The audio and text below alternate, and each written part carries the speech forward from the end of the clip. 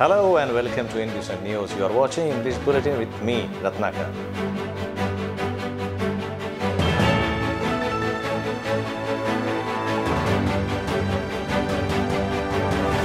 After CBSE and 12th board, everyone was waiting for the result of SSC board, which will be released. Maharashtra State Board of Secondary and Higher Secondary informed to announce the SSC results on 29th July.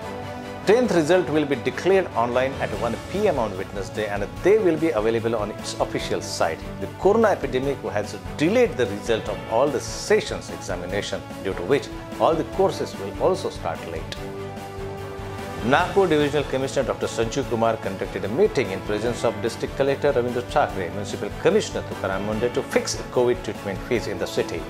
The outbreak of COVID-19 pandemic has really created endless problems for the people. During this difficult situation, corona-positive patients are facing another headache in form of exorbitant fees for COVID treatment. In view of corona's growing transition to the city, the corporation is conducting a COVID swab test of high-risk individuals on Monday. 148 people were tested at Hanuman Nagar zone.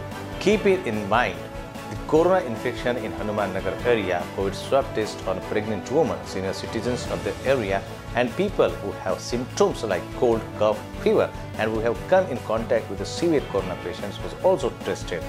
This test has been done with complete safety following all the guidelines regarding COVID.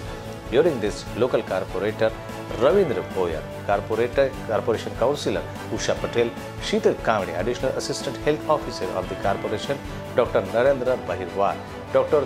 Gogulwar, Dr. Shubha Mangate, Dr. Sagar Naidu were present there.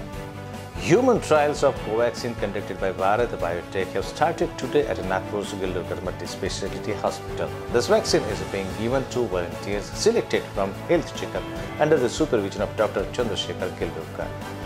Volunteers who have been given the vaccines are also happy to participate in this process. Along with this, Gildurkar has given information about volunteers' good health. Human testing is being done in 12 centers of the country, of which Gildurkar is one. If this human test is successful, then by the end of the year, we will be able to get the corona vaccine.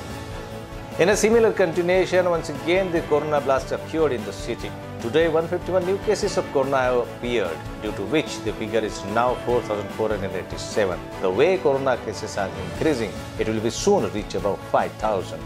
Also today, 8 people have died from corona, due to which the death toll has reached 96 and it will soon cross 100. These all are from different quarantine centers and labs. Well, that's all from this bulletin. For the more updates and news in and around the city, please stay tuned with Inbcn News. Till then, Ratnakar says goodbye. Please take good care of yourself.